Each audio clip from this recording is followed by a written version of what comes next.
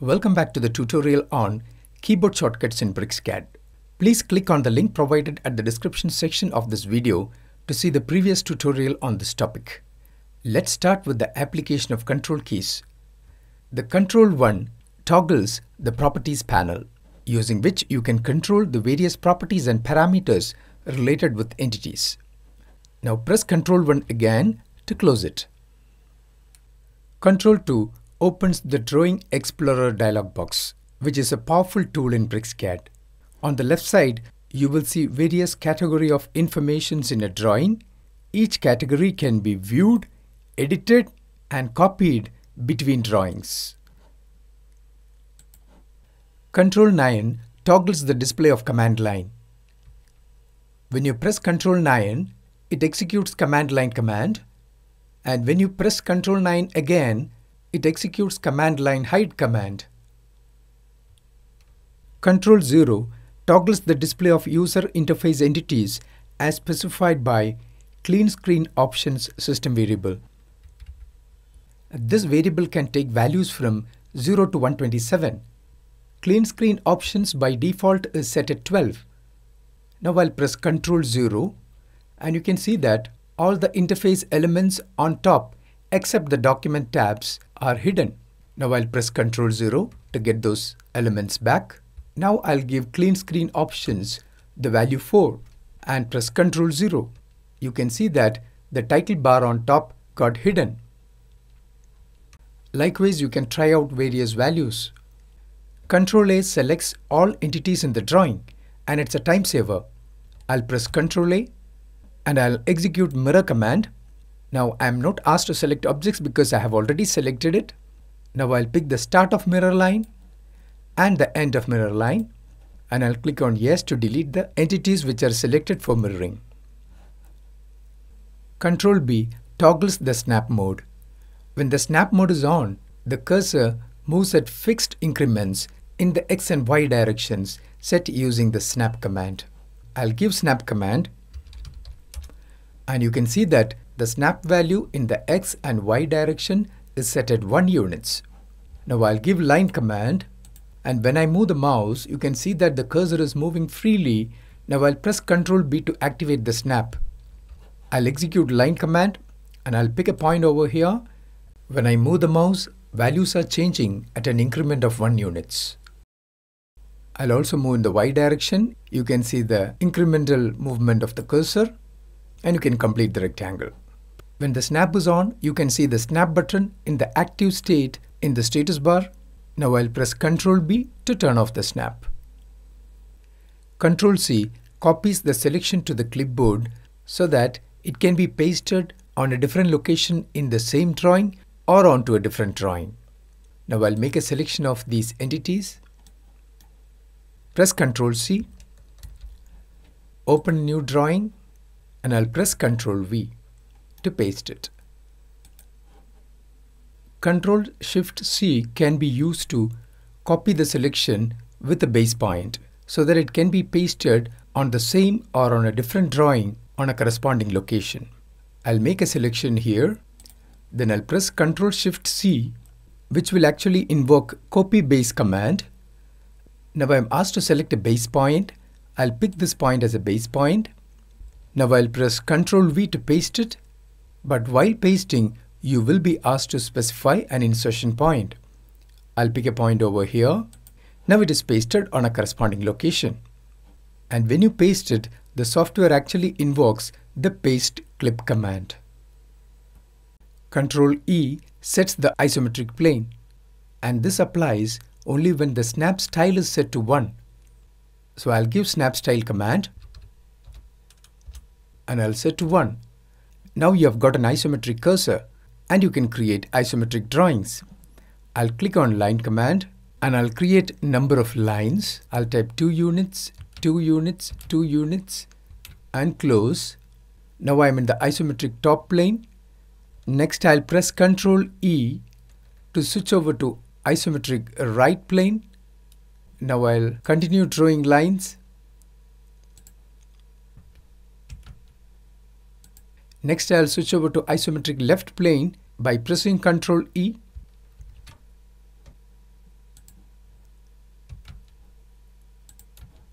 Likewise, I can change isometric planes by using Ctrl E.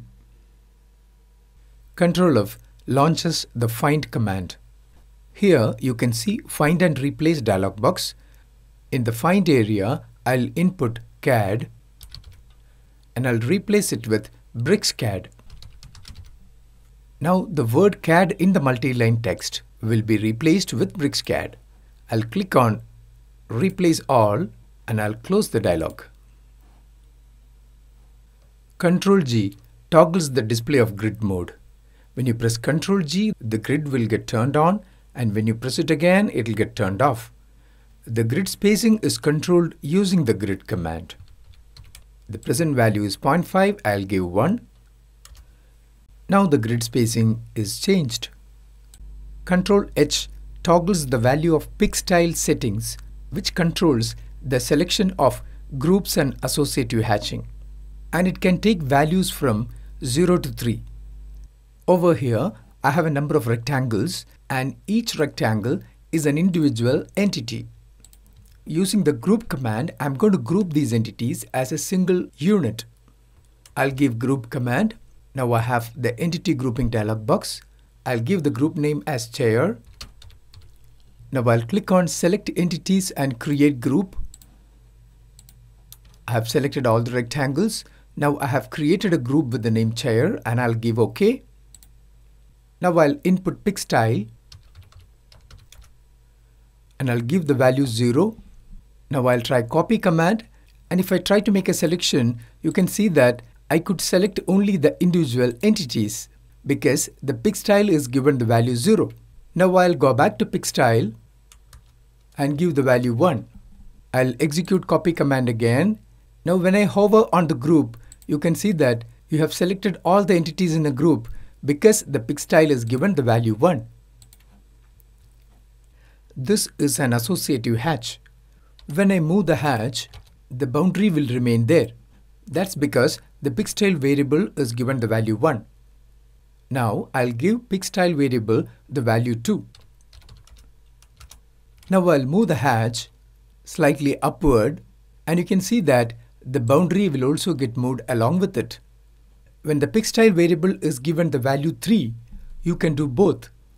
Means you can make a group selection and you can also move the associative hatch along with the boundaries. Now I'll give Pickstyle the value 3. I'll give move command, and when I select the group, you can see that all the entities got selected, and when I select the hatch and if I move in the upward direction, the boundary will also move along with the hatch.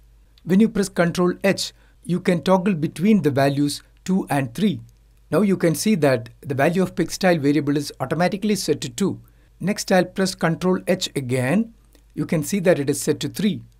Likewise, you can toggle between these two values when you press Ctrl H. Ctrl I sets the readout of coordinate field in the status bar. It actually toggles the values of quotes variable from 0 to 2. When quotes variable is set to 0, the status bar shows coordinate only when a point is selected. I'll input quotes and I'll give the value 0. Now when I move the pointer, you can see that the coordinate field is not getting updated. Next I'll draw a line starting from this point. When I pick a point, you can see the coordinate field in the status bar showing the values of the coordinates. Now I'll pick the next point. Coordinate of that point is shown. Likewise, as you pick points, the coordinate values will be shown. Now I'll change the value of quotes variable to 1. Now when I move the pointer, you can see that the coordinate field in the status bar is showing the coordinates of the location of the pointer, even if I am in the command prompt. When quotes variable is set to 2, the coordinates field in the status bar shows the values of coordinates in polar form, that is in distance and angle. Now I'll execute line command and I'll pick a point over here. you can see the values of distance and angle getting dynamically changed, and you can see the same change in the coordinates field in the status bar. Ctrl I actually toggles the values of quotes variable from 0 to 1. When I press Ctrl I, it is set to 0.